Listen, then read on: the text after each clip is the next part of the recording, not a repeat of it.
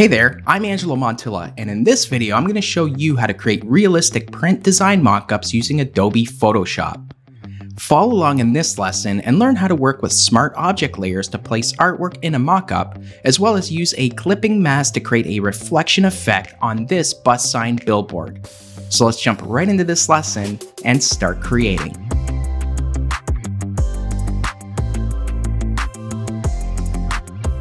The first step is exporting the artwork that you want to bring over to Photoshop. As you can see on my screen here, I have two posters for this fictional indie film fest. So let's export these as JPEGs, and we'll need them later on when we add our artwork in Photoshop. So let's go up to File, Export, and then Export As. And just make sure in the Format drop-down here, you choose JPEG. PNG would work as well.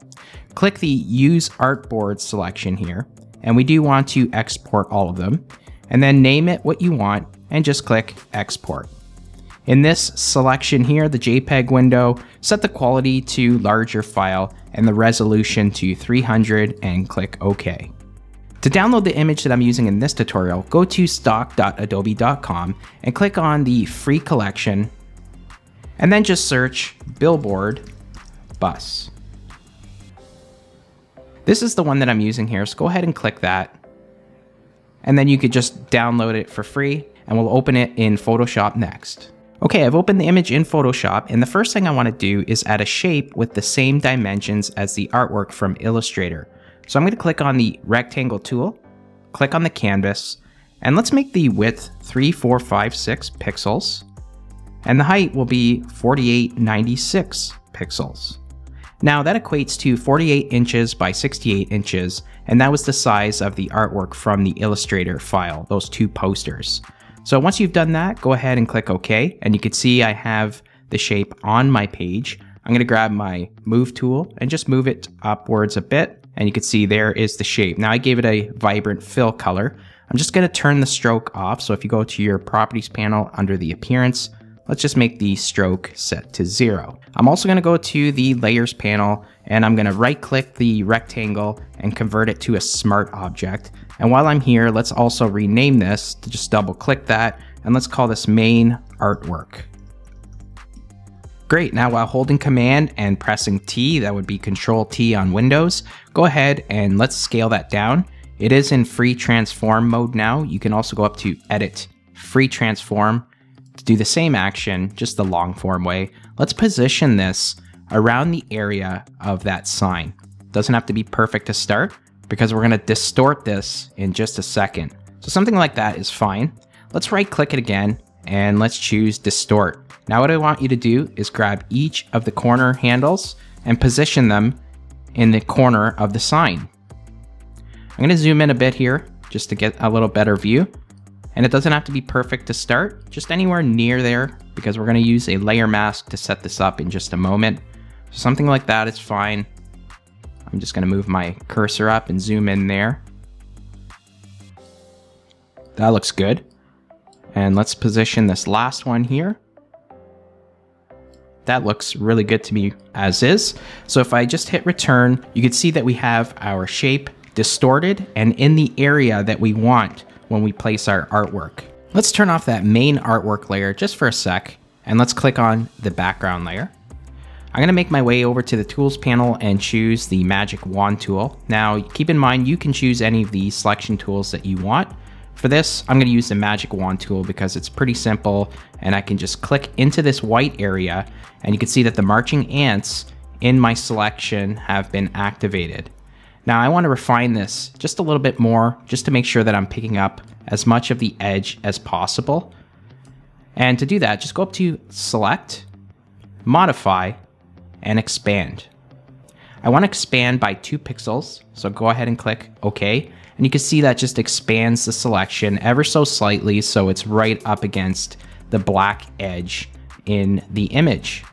So I'm going to zoom out, and I'm going to click on the main artwork layer and turn that back on. Make sure that you're on the main artwork layer when you do this, and let's choose Add Layer Mask. Go ahead and click that, and now we've added a layer mask that we can edit and add our content to. So those posters, the Film Fest posters, we'll add those to the Smart Layer object now. I'm gonna double click that, and you can see it's that magenta color fill that I've applied to the placeholder. Next, we'll just drag in the poster artwork. Remember the JPEGs that we exported from Illustrator? Let's drag those in next.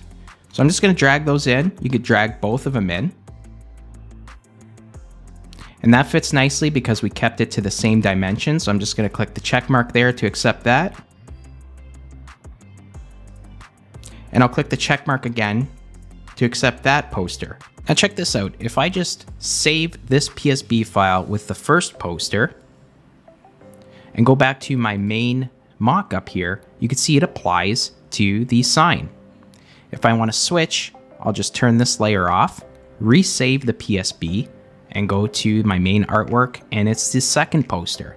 So that's how you would toggle between poster 1 and poster 2. So let's leave it on this second poster, and I'll show you now how to add a cool reflection just to make it a little bit more realistic. I've left a link in the description below of a secondary image that I want to use for the reflection on this sign.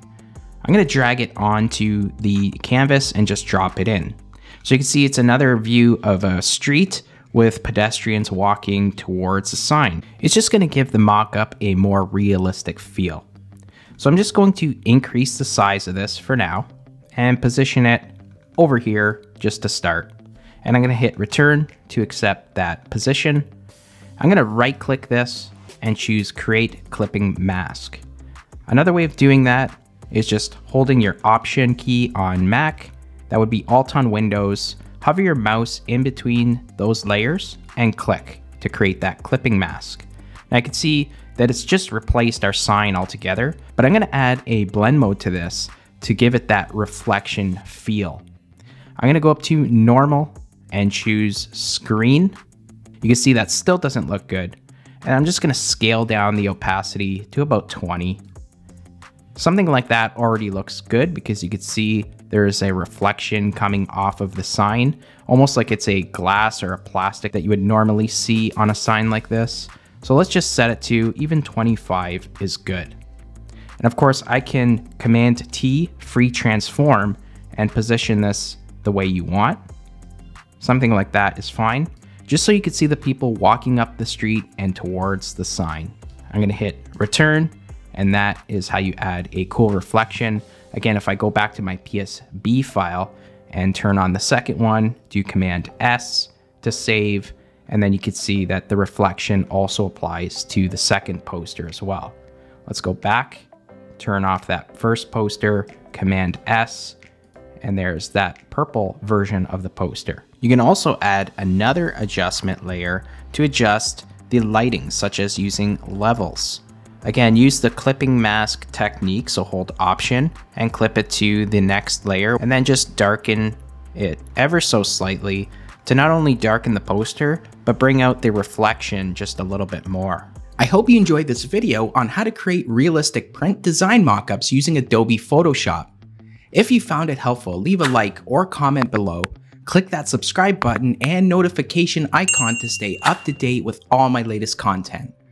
If you'd like to learn how to use the timeline panel to create animated social media posts in Adobe Photoshop, check out this video right up here.